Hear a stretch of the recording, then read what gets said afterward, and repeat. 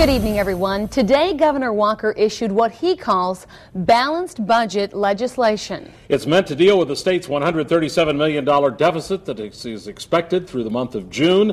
It is the part of the governor's plan that was taken out after Senate Democrats left the state to prevent a vote on the governor's original plan. Republicans then passed a disputed separate bill which took away most collective bargaining rights of most state union workers. So what's in the new bill?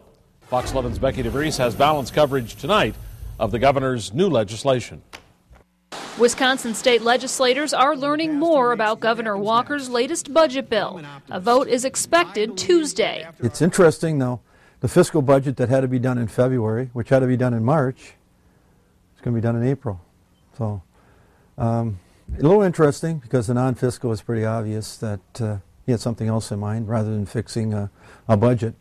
So now this comes. Governor Walker's latest plan includes putting more than $20 million toward shortfalls in the Department of Corrections, increasing Medicaid funding, and refinancing debt to save the state $165 million. One of the concerns we have is the borrowing, obviously. What, $160 million, did they say?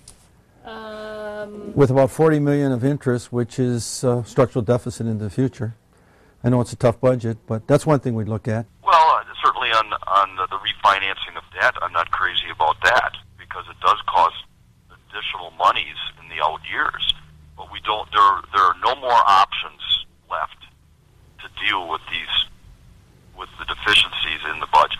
The net effect of it is basically ending the year in the black without raising taxes on the middle class.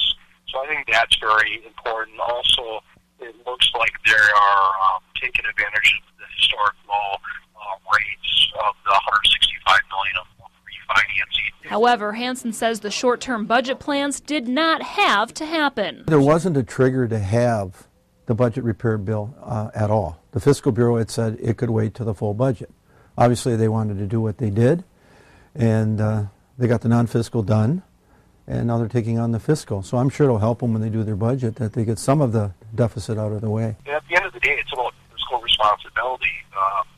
Do we want to, finish the year in the black, or do we want to, finish it in the red? The good thing is it's going to get us into the black without raising taxes.